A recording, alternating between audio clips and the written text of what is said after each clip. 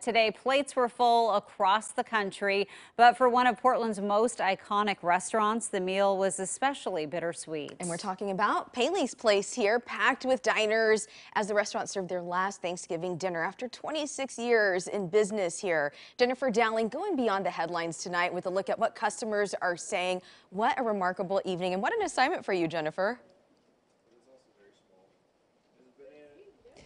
It was, and customers were really excited to be able to celebrate the holiday one last time with the owners here, and the reservation list was full of folks who wanted to raise a toast to the owners for their dedication to service, as well as putting Portland's restaurant scene on the map more than 20 years ago.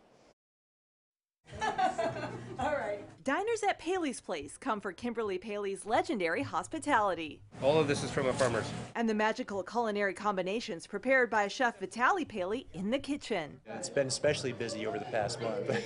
We're lucky just to get a reservation here. The Schweinfurth family has called it their Thanksgiving spot for around 25 years. It's the complete package they provide. You know, you have the service, you have the wonderful meal, you have the consistency.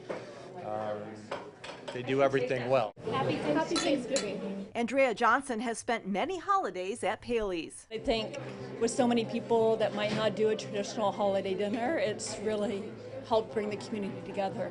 So this is a bittersweet Thanksgiving for all. This has been our life. Kimberly and husband Vitaly will close the restaurant for good Saturday night. We're going to pause for a minute and take some time to breathe together.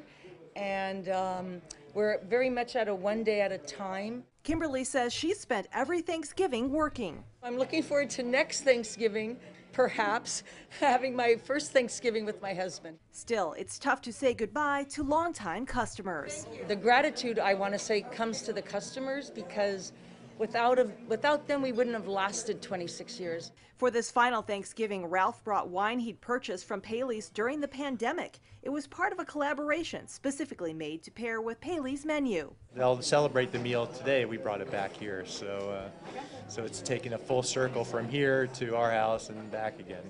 Andrea calls Paley's irreplaceable. They've taken such amazing care of all of us so many years. There's no other place like their restaurants and their hospitality.